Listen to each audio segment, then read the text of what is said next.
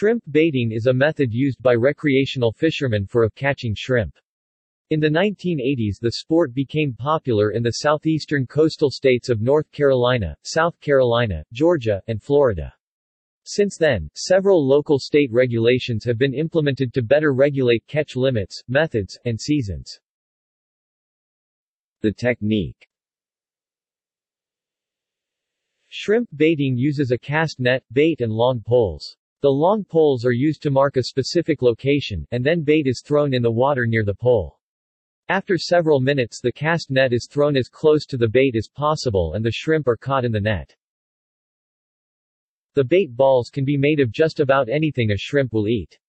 The most common bait is a mixture of powdered clay and fish meal, typically ground menhaden. Other popular baits are flour, corn meal, cat food, and chicken feed. The bait typically includes a binding agent such as clay or Portland cement.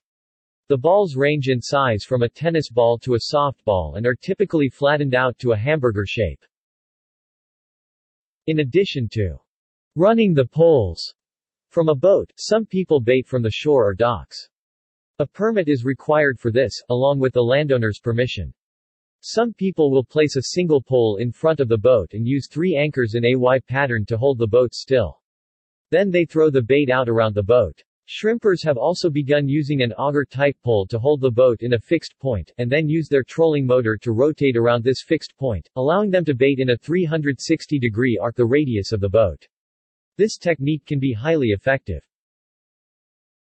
Regulations.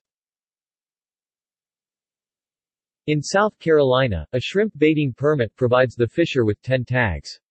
A tag must be placed on each of up to 10 poles. The poles, used to mark the bait location, must be 1 inch in diameter or less and have reflective tape. The typical setup is to place 10 poles in a single row and then drive a boat beside the poles and drop bait balls 6 to 10 feet from each pole. The shrimp will find the bait and begin feeding as the tide carries the bait to them. Notes. References. Bird, Julia 2007, Survey of the South Carolina Shrimp Baiting Fishery, South Carolina Department of Natural Resources, Data Report 41.